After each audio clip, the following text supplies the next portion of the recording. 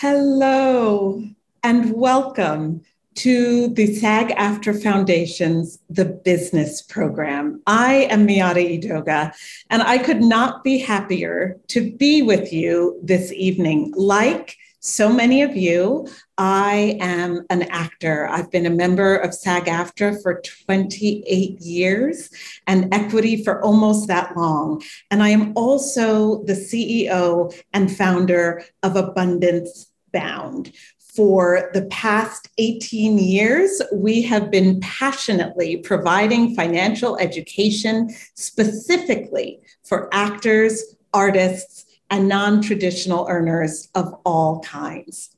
There you all are. Thank you, each of you, for joining us today. As we shared, everyone, in the description of this event, lots of people want to make money as investors in the stock market and in real estate, but a very small number actually put in the time to start learning how to trade and invest the right way. As each of you are very personally aware, investing presents tremendous opportunities for increasing stability and for actually increasing and building wealth. But it can feel very complex and overwhelming. So what ends up happening is that we think about it, we talk about it, we attend workshops like this one, but a very small percentage of us ever really start doing it. So I want our attendees to know that the four of us spent some time preparing for this conversation, and we have a shared mission. Our goal is that everyone leaves here with actionable information and your next steps to becoming an investor. So just a quick rundown of how we've planned our time together. Each of our guests will start by sharing their stories, who they are, what they're up to in the world, and their personal investing journeys. Then I have some questions that I hope will bring you additional insights.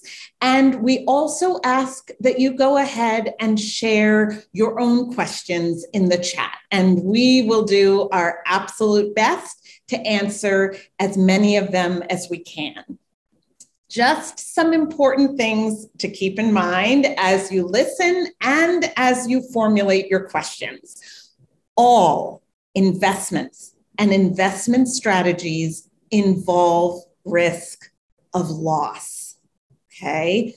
None of us are registered investment advisors. We are here to provide financial education, to give you the opportunity to learn from our personal experiences and insights, but it is not possible for us to know your personal investment objectives, your specific investment goals, your specific needs, or your financial situation. We have each had some very tough lessons, some of which we will share with you today, that have come largely from failing to do our own due diligence and recognizing that we must all be responsible for making sure that we fully understand our individual financial pictures and our individual risk tolerance before participating in any investment strategy.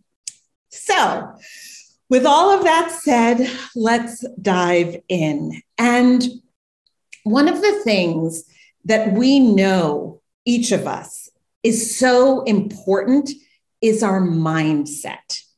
This is important with everything in life, but particularly when it comes to investing and how you are thinking about your financial relationship. If we want to talk about someone who has taken action, right?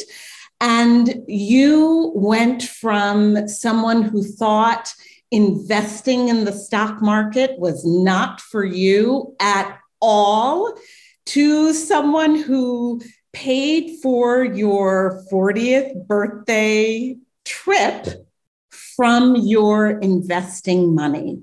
And so I'd love to ask for you to share your journey, and for all those people who are so eager for the, give us some practical, how did you start, Sarah?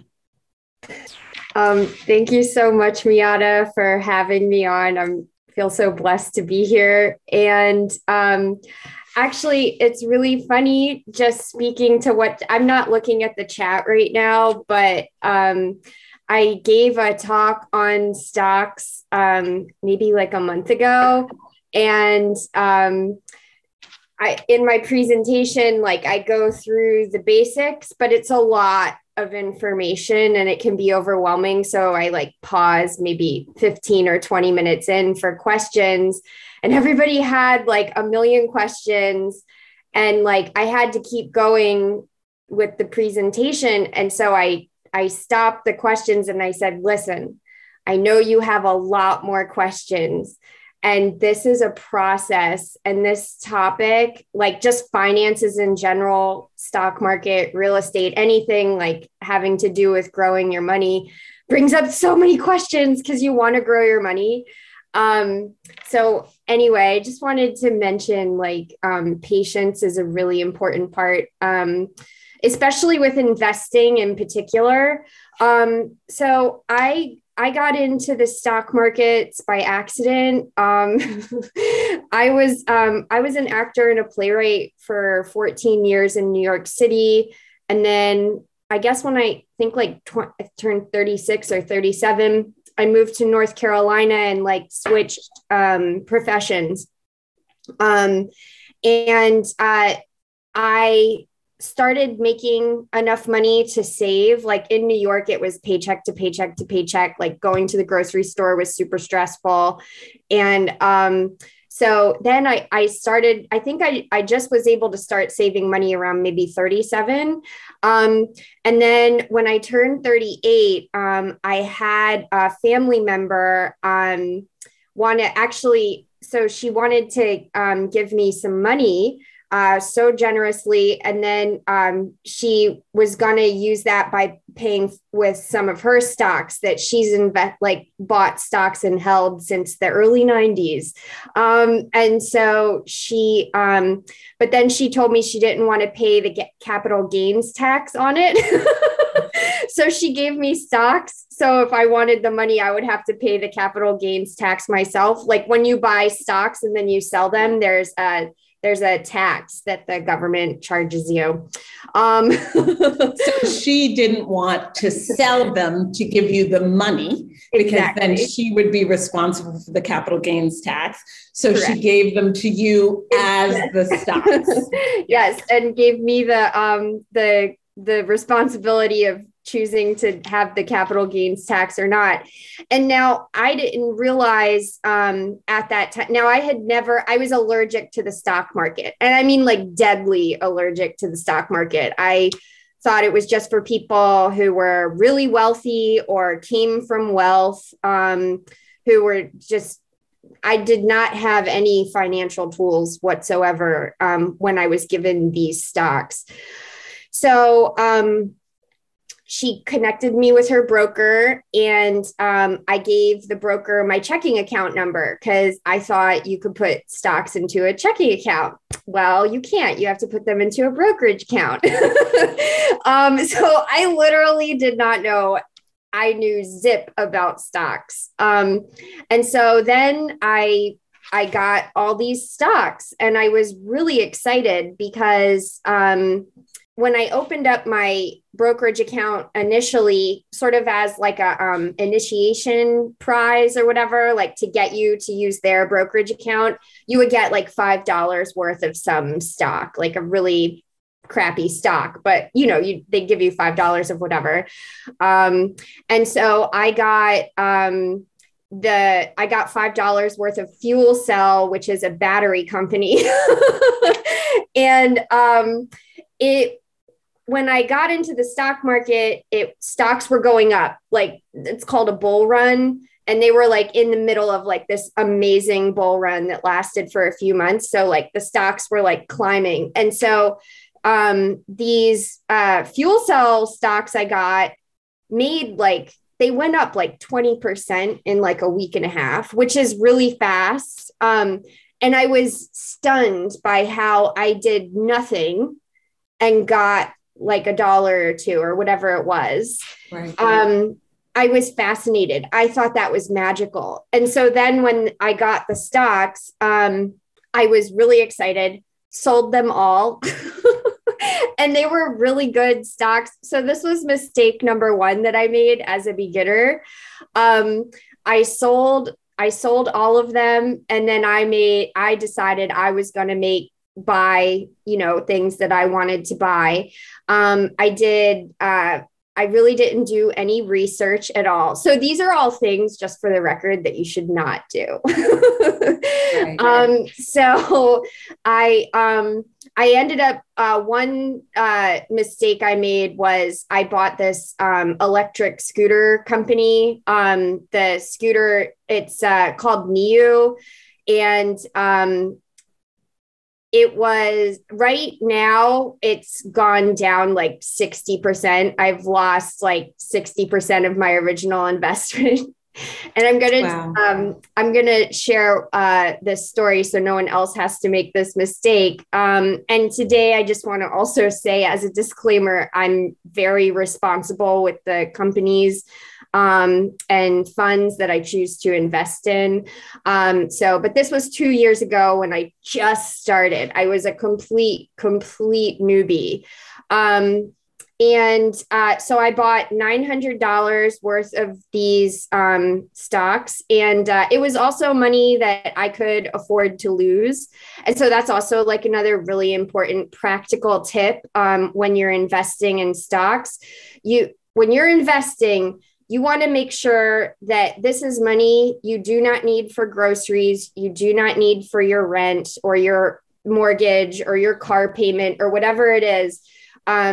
This is money that you are okay with not touching for 5 years, or that you're okay with losing 60% of, which is what happened to me with this, with these shares that I bought. But I think the last time I looked at them, they were so $900 worth, and they're like at $213 now. So that's just like an example of like what can happen if you don't do your research, like Liza was saying. And it's great. Like, it's so easy to get like euphoric, and you have all these questions and you want to make the money grow magically.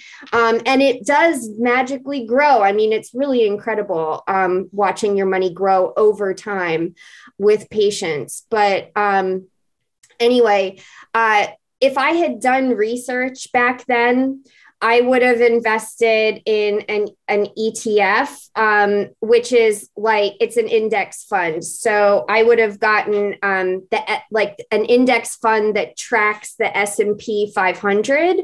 It's an S&P 500 ETF.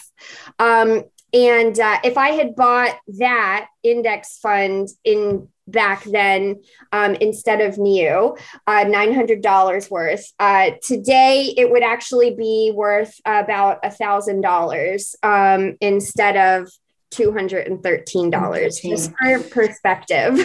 So let's talk about that just for a second, because I'd like to explain the concept of index funds, because I believe, and I think all of you agree, that index funds can be a really powerful way to get started investing in the stock market. And so index funds, the way that I learned about them, and I've always loved this analogy, they are a basket of stocks, right? Instead of me picking an individual stock, I can go out and I can invest in an entire basket. And so, Sarah, you mentioned the S&P 500, and that's something that we all hear about a lot. You hear the S&P is up or the S&P is down. And so the S&P is an example of a basket of 500 stocks, right? Yeah. And so you, as an investor, do you do a combination? Someone is asking, what is an EFT? So it's an exchange traded fund, right? It's actually an ETF, an exchange traded fund. And Sarah, isn't it a way that we can buy ETFs, we can buy shares the same way that I might go buy a share of Coca-Cola, but instead I'm buying a share of a basket, right? Is that a good way of explaining it? Yes, that's perfect. Yeah. So it's, ETF, exchange traded fund. And so there are all, like the stock exchanges, there are a few different stock exchanges in the United States stock market. So there's the S&P 500, there's the NASDAQ, there's the Russell Williams, there's all kinds of, there's several different exchanges. The S&P 500 also, it should be mentioned that it's like the top 500 companies on that exchange in the United States.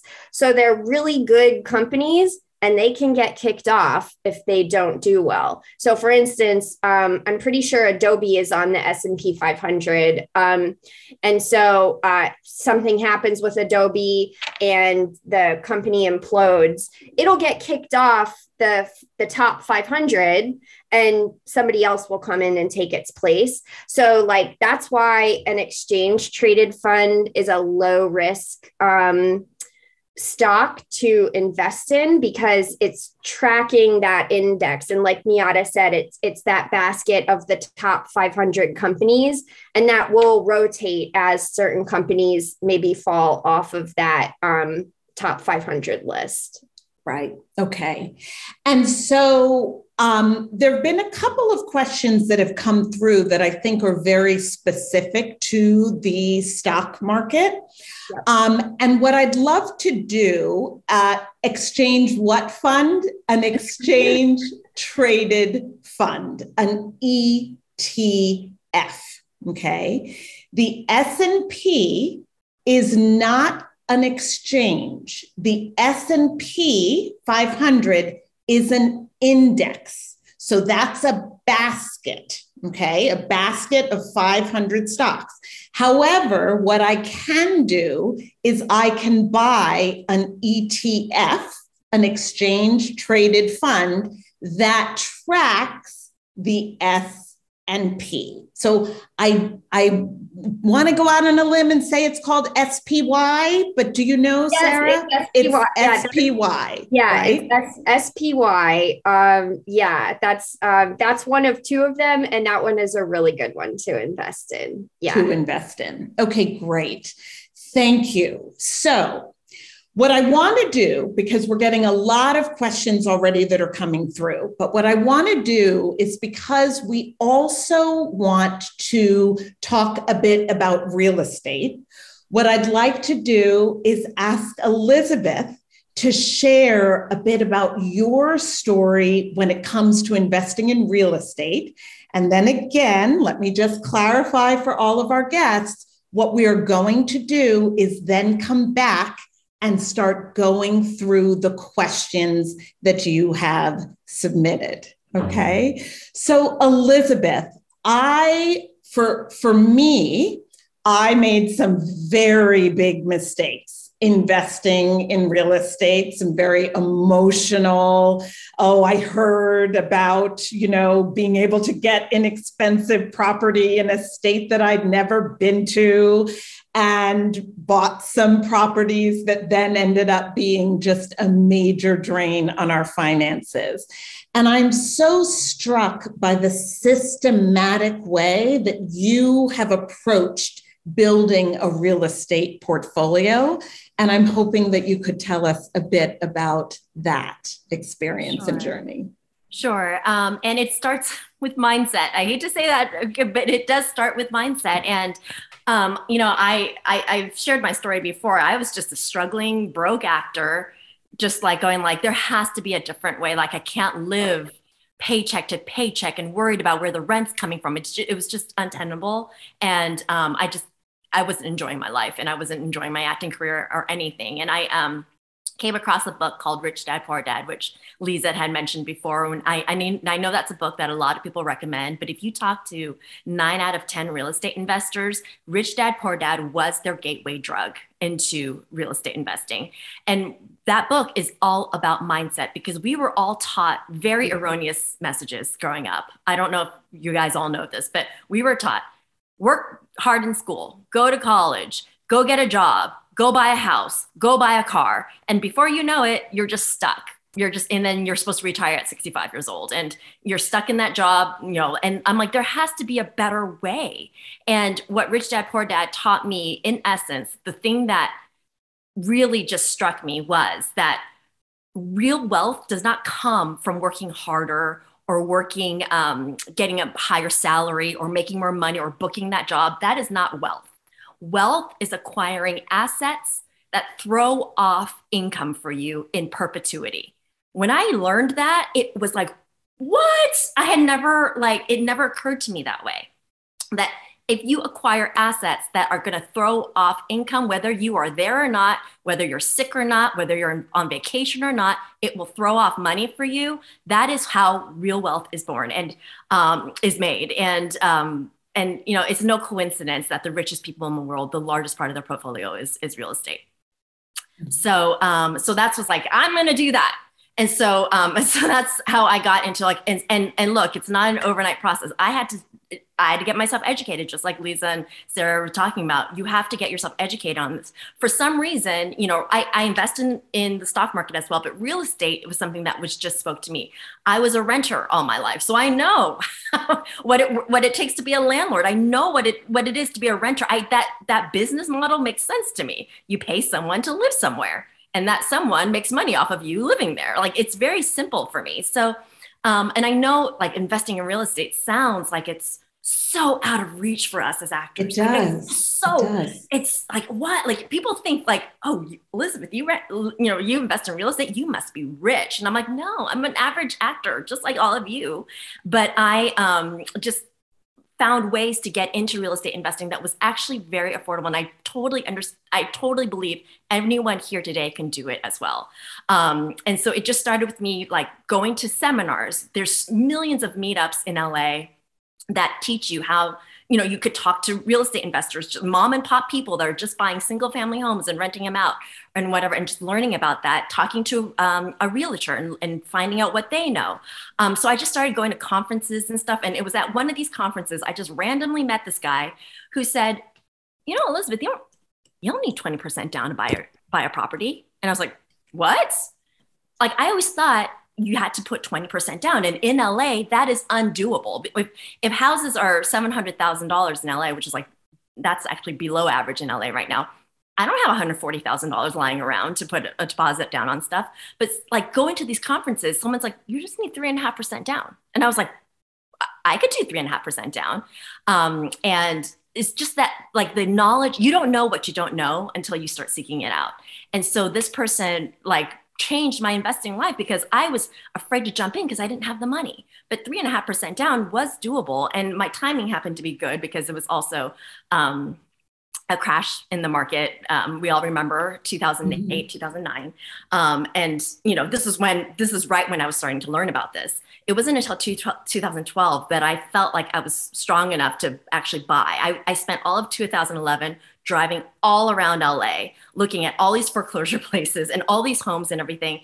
But in 2012, I finally put an offer in on a duplex in South LA, right outside of USC. So I knew it was near a university. I knew it would be good. And someone had told me, don't buy single family homes in LA. Mm-hmm. It just doesn't make sense. Buy multifamily. I'm like, oh, why? Because if you buy two properties, if you buy one property that has 2 units, you're making income off of both. And that is what makes it worthwhile. So I just basically, all I did was go around LA, look at areas that had homes that were low priced enough in areas where I could charge rent high enough where I could actually make a profit. And that area just happened to be South LA, which was where USC was. So I bought my first duplex in 2012. I'm sorry. I want to ask you, sorry, to repeat that again. You looked at areas, you just gave us a formula that I think is really critical, because I'm seeing some folks, and I had this experience where we say we bombed, right? But you had a formula. Can you repeat that? So you find properties that are priced in areas that are priced low enough so that, but you are able to command rents in that area that will cover your mortgage interest, your property taxes, your insurance costs, all that stuff that comes with owning a property. And so I'll just give you quick numbers. I think all that we call it PITI, property, like principal, insurance, taxes, and interest, right? I think that for a very first property I bought near USC, all that was like $2,200 a month, but I was able to charge $3,400 in the front and like $1,200 in the back. So I far cleared what I needed to pay every month. And so that was just pure income for me. That was just passive income. And then, like I said, it's the beauty of it's passive. I don't have to be there. I could just collect on that every month without me having to be there. So yeah, I mean, just long story short, like that worked out so well. The next year I bought another duplex about 3 blocks away. And then in 7 years later, in 2019, I sold both of them. Both of them had more than doubled in appreciation. So not only was I making money off of the rents every month, I also made money off of depreciation of these properties. And we had mentioned capital gains taxes. I wanted to avoid capital gain taxes because the government will take a lot of that if you sold it and just kept the cash. But there's this thing called a 1031 exchange where you could sell the property. As long as you roll it into a bigger property, you don't have to pay any taxes on it until way down the road, when you could just keep on 1031 exchanging until you die. You never have to pay taxes on it. So that's kind of what I did. I sold both those properties and I bought an 8-unit apartment building in Long Beach. So that was just one of the examples of stuff I'm doing. In the meantime, I was house hacking. So I bought a condo in right outside of downtown LA. I lived in it. And then when I sold it 2 years later, because I lived in it, I could take all those capital gain taxes without paying taxes, like all those gains I made. And so I took that money and I bought another property, and then it just keeps going. So that's my story in a nutshell. That's fabulous. Thank you. Thank you so much. I think that the best thing for us to do is to start diving into these questions. And what I'm going to do is I am going to try to focus them on the person that I think is probably best suited to answer the particular question. And so we are going to jump a bit between stock market and real estate and mindset and all of those things, because we've got questions that are coming through regarding everything, okay? Where I think is a great place to start is a question from Katrina, because this is what so many of us want to know. How do I start investing with a small amount? Now, here's what's interesting. Katrina says, say 5K, okay? Now, I just want to say 5K to me when I got started was not a small amount. 5K would have felt like a very, robust amount. But I do believe that a lot of the stuff out there, we see the commercials and it makes us feel like, oh, I got to have a lot of money.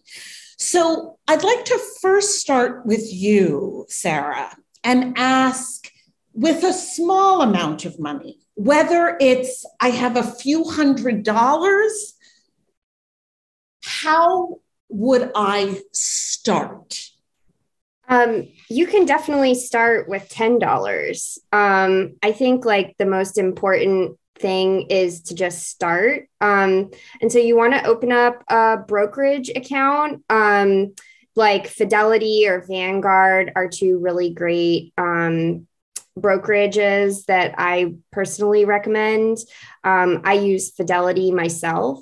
And then you can link your checking account and and then just start putting in $10 or $5,000 or whatever it is into that account. And then there are different brokerage accounts that you can get. Like you can just get a regular individual brokerage account, or you could do a Roth IRA. If you're self-employed, you can do your own 401k. But also this is important, not everybody knows this, but once you put the money into the brokerage account, you actually have to go in and buy the stock that you want to buy. Okay. And tied to this, because you mentioned Fidelity, which I know has like an incredibly robust learning platform that is totally free. But one of the things that I've seen go through a few times is, what are your thoughts about Robinhood? And could you share your particular thoughts and experience with Robinhood? Yeah, I'll just speak for myself. I do not like Robinhood. That was actually the brokerage account that I originally started with. That was the account that gave me, the $5 worth of fuel cell. But Robinhood, basically, I'm not sure if they still do this today, but when I originally had my account, whenever you would buy a stock or sell a stock, they would, they send you a message confirming the trade, but they would send it with emojis, and they made investing an emotional experience. And that's the part where mindset is super important. You cannot I'll speak for myself. I cannot, and I don't think any investor should ever make an emotional decision when you're buying and investing your money that you can absolutely lose. And, it needs to be backed up with research. You need to know what you're buying. And so that was a big red flag to me with Robinhood. And also you have to pay for, I think it's like a gold membership to have access to their research library. And I got a free trial, I think, with that. And so I was using it when I was able to access it for free. But then they had some bad news. I think they had a data breach. This was, I forget when, it was like maybe in 2021. But I just wanted to move my funds into a different brokerage account. I wanted to get out of Robinhood, especially I really didn't respect them using the emojis. And so that's when I moved to Fidelity. And then I got to Fidelity, and they have like this gigantic research library where you can look up all of the company's balance sheets that you might want to invest in. You can look at their cash flow. You can see just so much stuff. They have so many articles to educate yourself about investing, literally on any topic. And so I'm really glad that I switched over to Fidelity, and they don't send emojis. It's just a really plain interface. It's very business, which I like. When I'm investing, I like to keep it business, because that's what I'm investing in. You're actually buying real businesses that can be successful or fail. So I prefer them. Great. Thank you. Thank you. I think, the key thing that I want to really stress for everyone attending today is that investing really does have a way of tapping into the emotional sides of all of us. And what I appreciated in terms of your thoughts about Robinhood is just that they play into that. And so you just want to be aware that you are seeking to be someone who invests from a place of clarity rather than a place of like excitement and emotion. So we knew we would get this question, and I really throw this out to anyone who'd like to address it. Do any of our panelists invest in cryptocurrencies?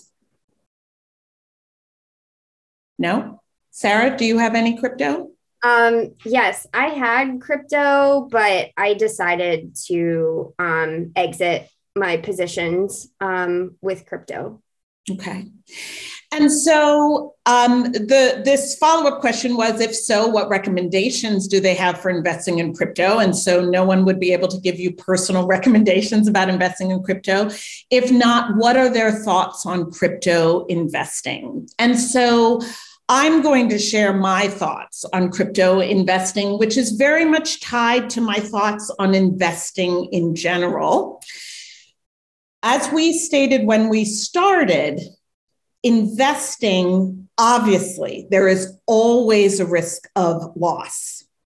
But diversification, when you invest, which means that you are investing in a variety of ways, is one of the ways that you protect yourself. As you learn, and hopefully because you're here today, you are choosing to begin or continue your education around investing, what you will find is that there are lower risk strategies, mid-risk strategies, and high-risk strategies. Cryptocurrency is an extremely high-risk investment. And what that means is that when you look at the money that you have available to invest, a very small percentage of that money should be in high risk investments. So if we go back to our Katrina, who said, what's the best way to start investing with a small amount? But Katrina said $5,000. What I would want Katrina to do, if it were $5,000, is I would want Katrina to really assess your risk tolerance, to assess your time horizon for when you would need this money or want this money to be available to you. And then if Katrina were thinking about crypto, I would say tops 5% of that $5,000. Tops. So 10% would be $500. $250 of that $5,000 would be 5%. And that would be the kind of amount that our opinions, right, as a panel, are that you would consider putting in high risk investments like crypto. One of the things that was really our goal today is to make sure that we are all differentiating between investing and gambling. And those are very, very different things. I have been guilty of what I called investing that I absolutely am clear was gambling, because I wasn't willing to put in the time to understand. And I was looking, let's just be honest, I was looking for the big win. Okay. So obviously, because we don't have direct experience, you can take what we say, however it resonates for you. So Chris says, and I think a lot of us can connect to this, I struggle when I have extra money, when trying to decide whether to invest in myself as a performer, to increase my skills, take more classes that make me more marketable, or to invest in my retirement, stock market with that money. I'd love to throw this question to you, Liza. As I was hoping Yeah. that you were going to say that. Great. This is all part of that sort of the beginnings of building the systems and the foundation in place. Because just because I saved money on the side and let that accrue before building real estate, I mean, before buying real estate and before investing in the stock market, I had to split those up. And part of what the program that I went through, which is Abundance Bound, and that is not a sales pitch, is to say this is the thing that changed it for me, is that structure in place happened. I started to put some money to my taxes. I started to put money aside for workshops and wardrobe and anything that I needed for my marketing as being an actor. I had to put aside money for investing. And here's the thing. This is the thing about mindset, is that we cannot consume everything at once. It won't happen, and it is not sustainable. So when I talked about meeting Liz 5 years ago, I was like, I want to know everything. I want to buy a house today. I want to, blah, blah, blah. And it never worked because it wasn't the right time. I had to learn the stuff. I had to do the research. I had to save the money. That alone takes time. Before I went into real estate, before I went into the stock market, I wanted it all. I even said to Fidelity, I want aggressive investing. He's like, take it slow. And that's the thing about mindset. But building these little sort of like accounts in different banks or different accounts within the same bank is how you make it sustainable, so that in time I will invest. In time I will do all these things, but I'm also living and working as an actor now. Thank you.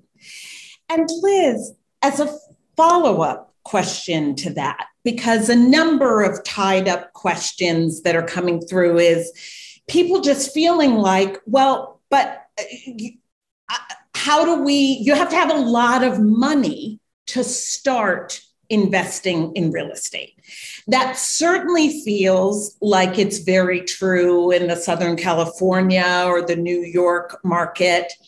But would you say that that's a deal breaker? In other words, I'm seeing a lot of like, well, so I can't do it.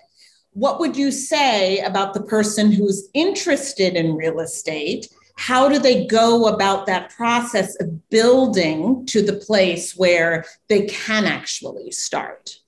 Well, I just want to say that I was there. You know, when I was looking at property, you know, when I first started thinking about this, real estate was an all-time high. And I was just like, I can't do it. It's totally outside of my realm of possibility.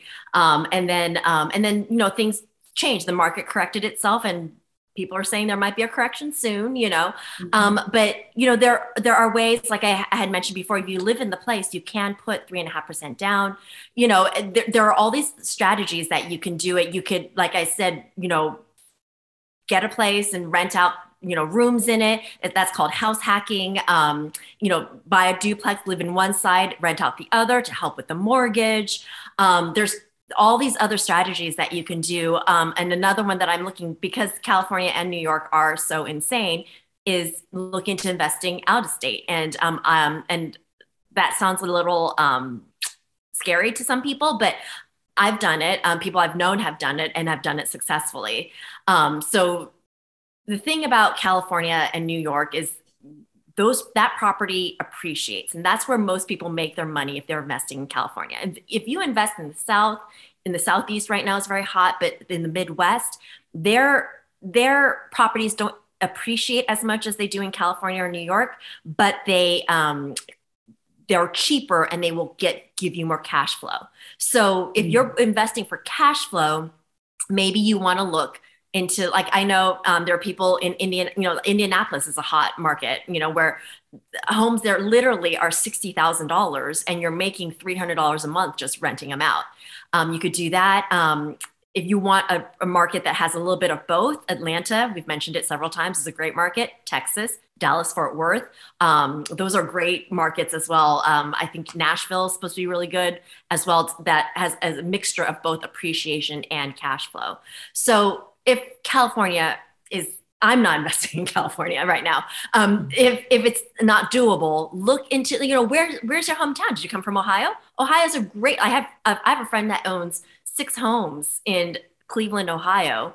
And he has like he's not an actor, but he has a full-time day job and he barely manages it. And, you know, he was able to buy, because Cleveland was in his backyard. He knew it very well.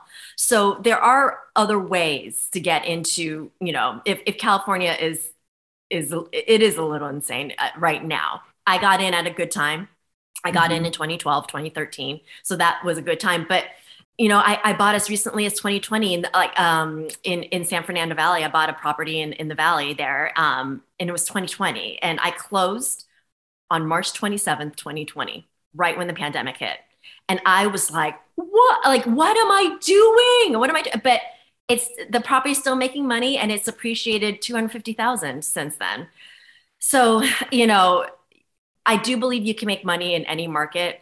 Just look into the markets that that are more comfortable for you. I was lucky when I started, but those deals are you're still able to have those deals if you look outside of, go back to your hometown, wherever, you'll be able to find them. Great, thank you. Now, can someone invest with a low credit score? You're asking me. Well, this is one that I think there are multiple different answers. So in terms of real estate, what would your answer to that be? No. Unfortunately, right now, lending practices are so tight that you do have to have a good credit score. But I wouldn't let that discourage you. You can see, I've been able to purchase properties because I've gotten co-signers on it. Like my brother has helped me, like friends, if you have like a family member or a loved one or a spouse or whatever who, has a good credit score and might have not the ups and downs of acting income that we're used to, they might be able to co-sign with you. If you're good for it and they trust you, there are other really creative ways to get to own property that way. So if you don't have that great credit score, look to see if somebody's willing to partner with you to do that. I've been able to do that. And this would be a very totally different answer, I suspect, from you, Sarah. Does our credit score matter at all when we're investing in the stock market? No, you're just investing your own money, like your cash on hand that you have in different businesses or funds, whatever you choose to do. But you don't need a credit score to open up a brokerage account. So again, my personal experience and thoughts, the smaller amounts of money or when our credit scores might not be very strong, starting your investing journey in the stock market is probably a better place to start.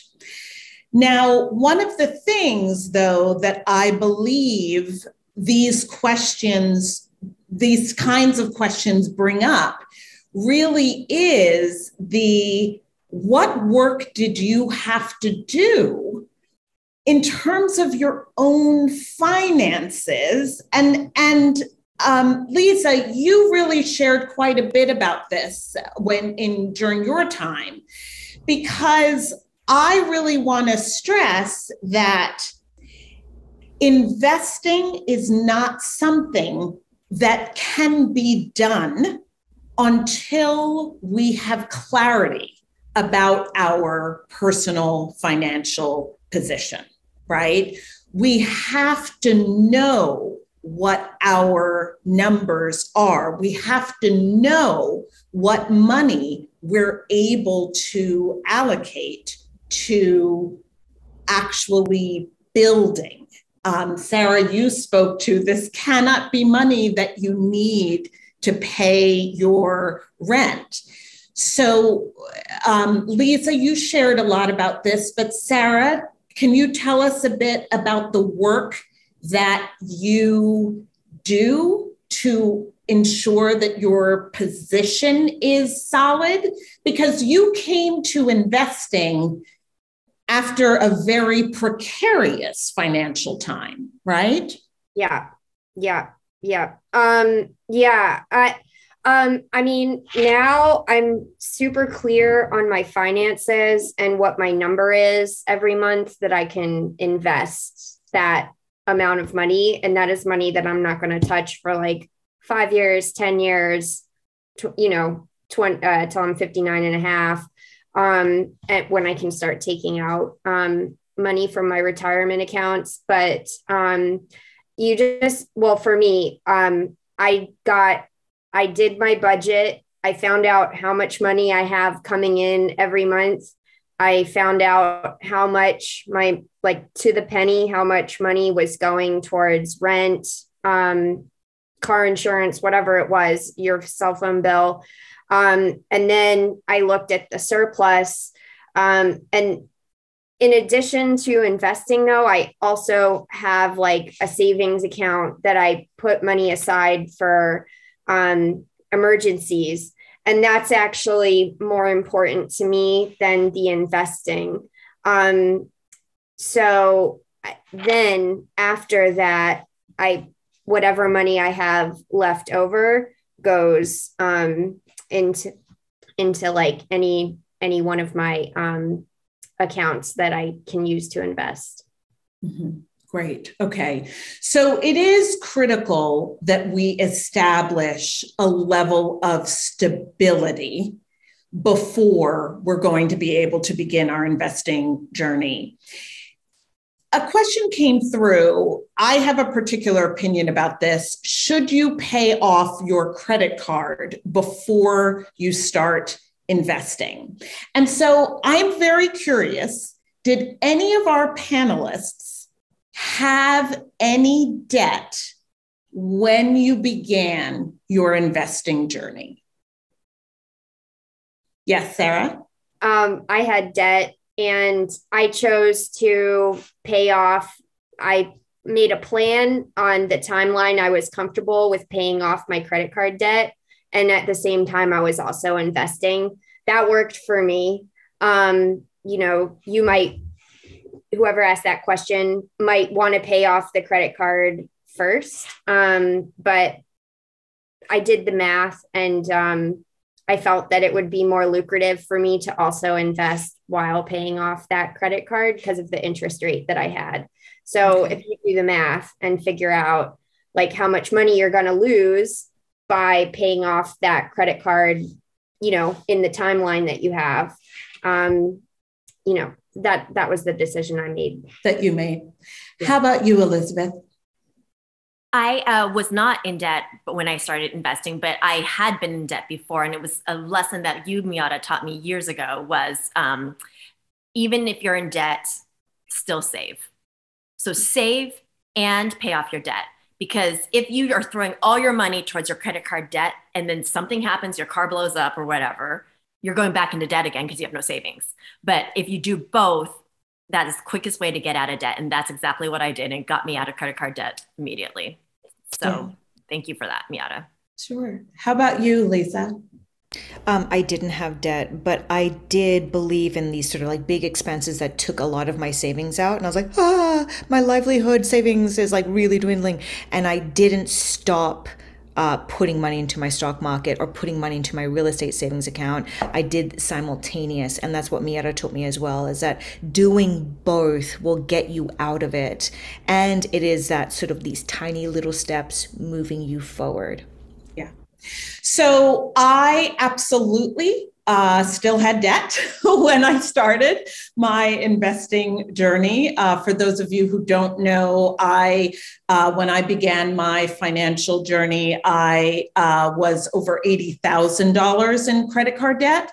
And so I believe very strongly that, yes, there is math that demonstrates that if you pay off your credit cards first, right, that you are saving money. But if we look at America, the reality is that that advice does not seem to be working because the vast majority of people are neither saving nor investing. So what I say is that we absolutely have to have a plan to pay off the debt. We will prioritize the debt, but not at the total ignoring of also building some wealth. Okay. 6 months enough for savings before investing. I I think, Nancy Jo, that if you have 6 months of living expenses in place, you are so ready to start investing. But I would also say that you can start investing before you have 6 months, okay? The key is to have a plan in terms of all of the buckets that you are building. One of the questions that I think is really important that we get to is your favorite resources. Right? Your favorite resources for people who want to go deeper. Books, podcasts. What are your favorite resources? Absolutely do not say Abundance Bound because people in the chat will go nuts. So, books, podcasts, free resources, free. What have we got? I'll start. I already mentioned mine, which was Rich Dad, Poor Dad. That is a classic book. It was written in the 80s, so it might be a little bit outdated right now. It's by Robert Kiyosaki. He's kind of a blowhard. He's an old school dude. But the concepts really, that book changed my life. It literally changed my life. I was flat broke when I picked up that book. I had no idea how I was going to get into real estate investing, and it happened. So if I can do it, anyone can do it. And that's number one. Number two, if real estate investing is of interest to you, do what I did, which was just go to conferences, go to, there's meetups all around LA. When I was in LA, so many, I would just go and like meet people and talk to people because you don't know what you don't know until you go to these things and you start learning stuff from people and all these strategies. There's millions of ways to make money in real estate. My strategy is buy and hold, which is buy a property, hold it, make it money off it. But there are people who flip, there are people who wholesale, there are people who syndicate. There's so many things I learned just by going to these seminars. A great resource for all beginning real estate investors is biggerpockets.com. That's a website, it's a forum, but it's also a podcast. And the guy that is doing that hosts it is just talks about just mom and pop investors. These are not rich people. These are not conglomerates. These are mom and pop investors just like you and I. Okay. And you said, because people are saying, what are those conferences? But meetups, basically, right? Yeah. I don't know whether since the pandemic, now ones are happening online or... They're actually going back in person. I know in LA, there's a very active group called FIBI, F-I-B-I, and that stands for For Investors by Investors. They always have really good seminars. I met the realtor that got me into the apartment building in Long Beach at one of these meetups. So they really are productive. Fabulous, fabulous. Liza, what about you? Your top resources? I want to start from the foundation part. So the two books that changed my life is It's Not Your Money by Tosha Silva. I am the type of person who runs in, like I run off the cliff without really thinking things through. And there is this anxiety about being late and not having this on time already. And why didn't I have it? And these Tosha Silva and A Happy Pocket Full of Money are two books to just set the groundwork. Because if you do not set the groundwork, there is no sustainability. The mindset that I got from these books also changed the mindset that I had with acting. And I told Miata that 4 years ago when I was starting my financial wellness and cleaning up shop, I was a co-star with no-name characters on television. And 4 years later, during a pandemic, I am now being pinned for series regulars. I've booked 2 recurring guest stars in the last 2 years, and the pandemic has done a surplus of work coming through. So it has everything to do with mindset. It has everything to do with these two books just changed my life. It was surrendering to the process and taking action steps that didn't overwhelm or cause anxiety. Wonderful. Thank you. And Sarah, how about you? Your favorite resources? Well, A Beginner's Guide to the Stock Market by Matthew Cratter. That's a really great book. It'll give you a super solid foundation in the stock markets. And then also what Liza said, actually, because I think mindset for me is really important as an investor, and a happy pocket full of money. And It's Not Your Money by Tosha Silver. Those are two. And then two other resources are, I have to recommend the Fidelity Research Library, but I don't know if you can access that if you're not a customer. However, there is an equally wonderful library called investopedia.com. And it has every article that you will ever need to know about the stock market. And then I follow this investor on Twitter. His name is Brian Ferraldi. It's at Brian Ferraldi. And that's DI at the end. And he just gives, I think it's like once a day, he just gives a tip about investing. And it is a lot of mindset. I'll warn everybody. But that I've found is a critical part of investing, because you might have a stock that is a really solid company, but then it goes down like 10% or 15% right now. We're having a very serious correction in the markets. So you have to hold through those times when your portfolio might be red instead of green. And so he just gives a lot of really great tips on having perspective about being patient with the markets. So here's a question. I'm always finding it difficult to pull the trigger because of my inconsistent paychecks. Payments come in chunks for me, right? So starting is tough. And how can I grow my current portfolio?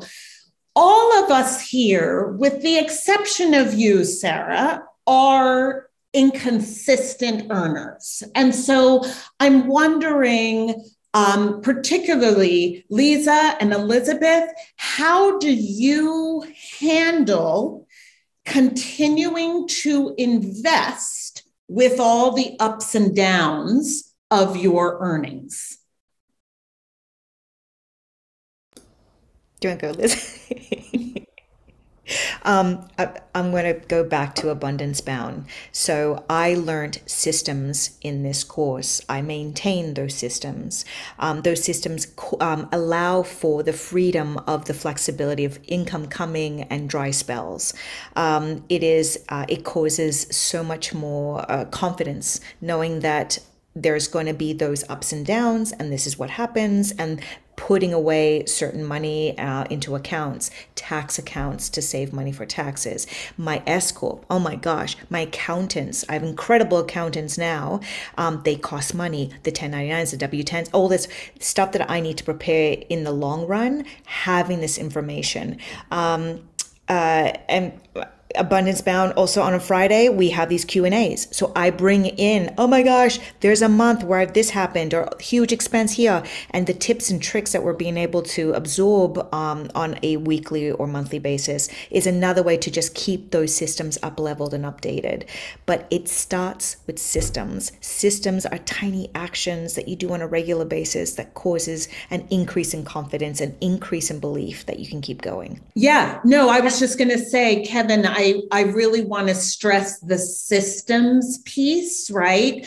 Where you want to start to get a picture of what's happening over time so that you can slowly increase your confidence in what amount is really available to you to invest. But yes, sorry, go ahead, Elizabeth. I was just going to piggyback on what Liza said was the JAR system, which we learned about, is that has what stabilized my ups and downs so much. Is, I opened up 5 Ally Bank accounts, and one was like vacation fund, one was investment fund, one was rainy day fund, one was long-term savings fund.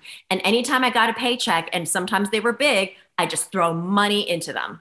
And then those times when I wasn't making very much, I didn't throw money into it. And there were times when I had to take money out of those to live. Yeah. Right. So, Right. but the fact that I had this muscle of just anytime I had money, throw it into those 5 accounts, split them up, $100 here, $200 there. Before you know it, you've got several $1,000s in this Ally Bank account.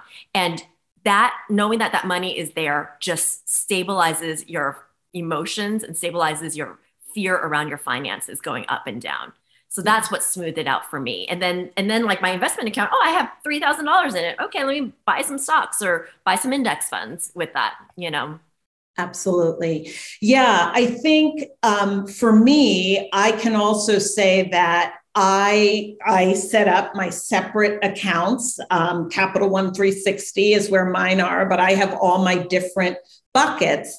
And I will admit that I will put money into the investing bucket, and I tend to wait until the end of the year to invest from my investing bucket, because that's when I feel confident that that is really what that bucket is for, right? Yes. Sorry, Elizabeth. And you just reminded me of something else. Set up automatic pulling out of your account. That, yes, we a lot of times think that we have less money than we do. So like I have it set up that every month on the 22nd of the month, Vanguard pulls out $500 from my account and throws it into my Roth IRA. And there are times where like, there is no way I'm going to come up with that $500, but I do. So pay yourself first. We all have heard that before, but it really does work. When you have automatic money coming out of your account, you will find a way to make it. Like, look, if you can make your car payments every month, you can make a payment to your Roth IRA every month. Setting it up automatically just makes it happen for you, if that helps. Perfect. It absolutely does. Just to follow up with you, because I think there were a number of questions about this. How do you manage the responsibilities of being a landlord? Okay. Real estate investing is very rewarding, but it also comes with heartaches too, right? And so does an acting career. It is all part of a job. So yes, there are times when, would I not want a tenant, like when I'm about to leave for Vegas, tell me that the water heater's broken? That has happened. Or when it's like, raining and they're telling me the roof is leaking, that has happened. But you deal with it. And, you look up on Yelp and you find the best plumber in the area. Are you available to go there? They fix the problem, and you Venmo with them the money. And then before long, you start having a Rolodex of like the good service providers in your area. It's not pleasant, but it doesn't happen all that often. It really, everyone's so afraid that every weekend they're going to get, but it really doesn't happen all that often. And in the end, when your property has doubled in appreciation, it is kind of worth it. Like, it's okay. I'm okay putting up with that heartache. Now, you could also get a property manager. Like my 8-unit in Long Beach, that's just too big for me to take care of. So I have a property manager. I pay him 5.5% of my gross income to do that. And I'm fine with that. So if you want to do that, totally go with a property manager. Just know your property manager will never take care of your place as well as you're going to take care of it yourself. And you should always manage it for at least the first year. So you learn, just like we're talking about, you learn how much does it really cost to replace a sink disposal, like a trash disposal. How much does it really cost to replace the toilet, that kind of stuff. So you learn so that you are educated in the future when you hand over the responsibilities to somebody else. Great. Thank you. Yes, we own a rental that I absolutely managed myself, right down to doing the housekeeping myself for the first year. And it was hard, but it was really, really important to understand what was happening. So I appreciate that advice. Tom is wondering how to invest consciously. And I think, Sarah, I don't know whether you can speak to that in terms of the stock market or any of our guests. Do any of you have any advice about how to invest if consciously? Can I just say that last year, this is the biggest lesson of my life. Last year, I put into Fidelity $15,000. I tried to move that, whatever, put Fidelity. I left and I just left it there. And there's something to be said about hiring your weakness. And the hiring of your weakness doesn't have to be these exorbitant amount of people with really like, oh, I have a lot of money, I'm going to hire somebody. There's so many tiers in which you can get help. And I actually hired my weakness, AKA Sarah Shaefer. And I was like, oh my God, I have this money, nothing's been happening to it. And she said, well, you haven't invested, you just have it in the account. And it was this huge wake up call. And mind you, my partner also did the same with way more money. And his interest for 2021 on a big amount of money was 89 cents. And I went, oh my God, how do you do this when I don't want to be a stock market guru? I don't want to be a real estate guru. I want to be a working actor. So sometimes you have to hire your weakness. I say this with abundance bound as a membership. Somebody was asking about it. I am not here there's no kickback. I tell you, it has changed my life. I have to pay that membership and it literally gives me dividends on the amount of knowledge I'm getting from it. Sarah Shaefer, I hired my weakness. I said, how do I do this aggressively? Because in my mind, I want to work a little bit faster. I'm a little bit older. I'm getting at the game a little bit older and I need to get guidance from someone who knows. But that was a big wake up call for me is that I had all this money in the bank there and nothing was happening with it. Thank you for that, Liza. I think Tom may also, because there are different levels of consciousness in terms of paying attention and having focus.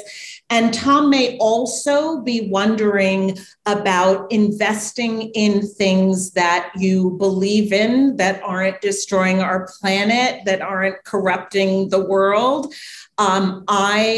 I am a big fan of, you can really look for, again, those baskets there are green baskets. There are baskets that have particular focuses. I don't know if that's a word, but particular focuses in terms of the change that they are seeking to create in the world. What you want to be aware of is that the more narrow that you invest, the less diversified you are, and thus the more risk that you're taking on.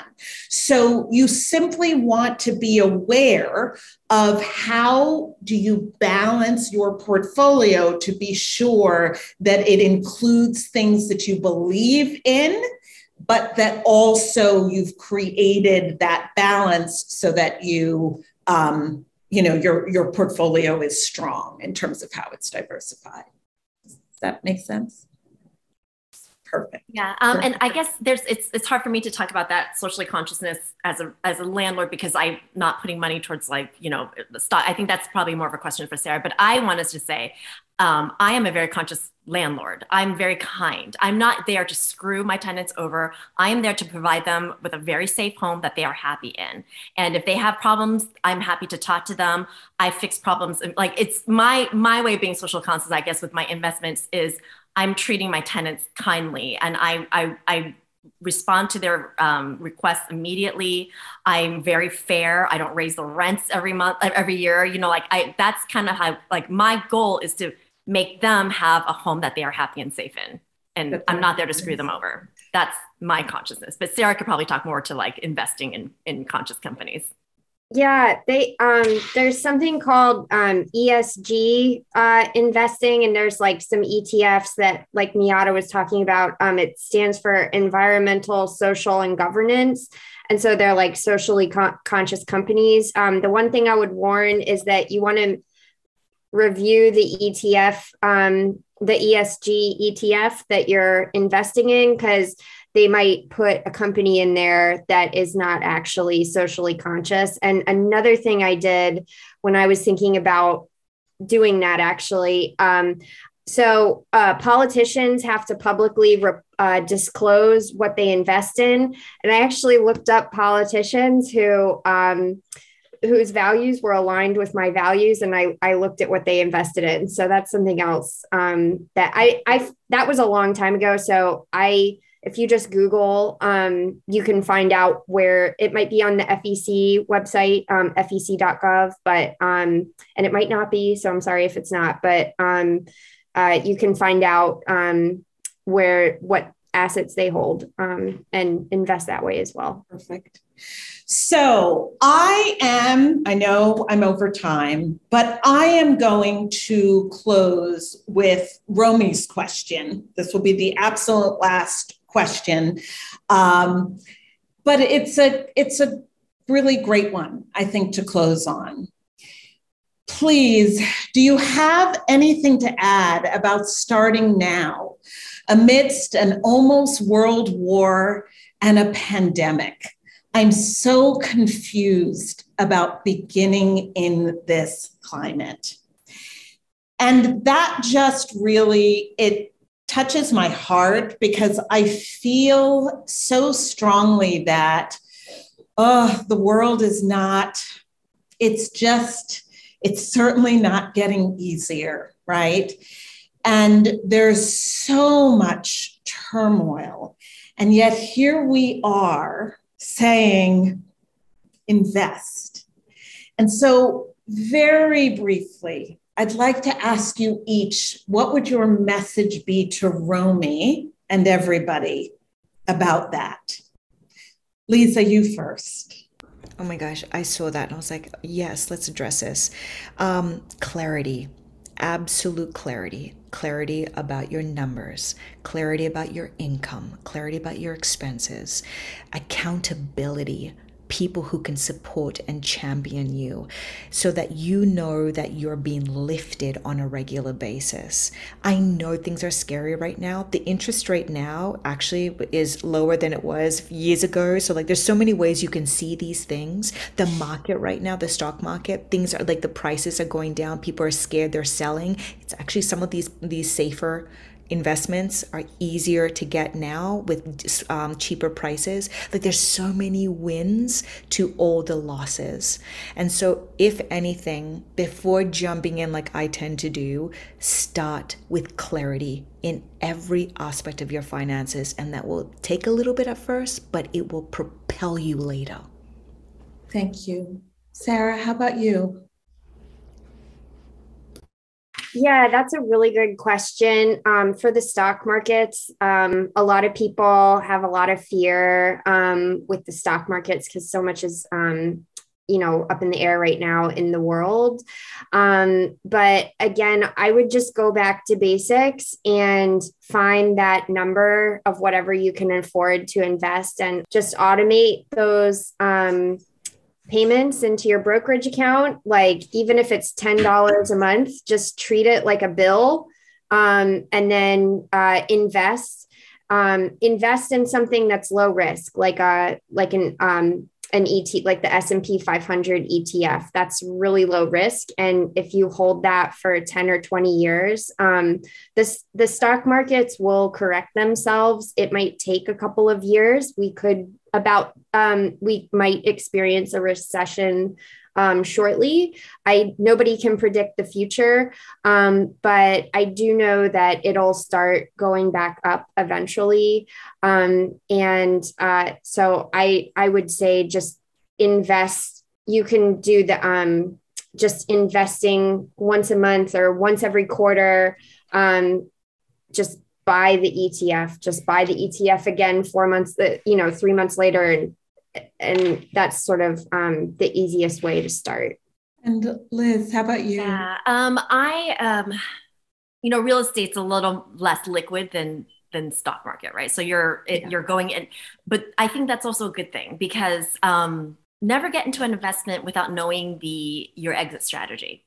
So every time I buy a property, I know exactly what my exit strategy is. So if I was to start investing in real estate now, in the midst of all this uncertainty, in the midst of all this interest rate, I would make sure that even if it all goes to pot next year, I can still hold on to that property, meaning that I know that property is going to still generate me the income that I could pay off my mortgage so that I'm not going to start defaulting on the mortgage. So if I see a property that is allowing me to do that, so I can hold on to this and ride this wave out, because eventually it's going to turn around again. That's just what life is, right? It's going to go down, it's going to go back up. If I could ride the low wave out and keep on going, I will. So really, like everyone's been saying, clarity. Know what your exit strategy is before you get in. Know what your plan is. Should it all go to pot tomorrow, what would you do?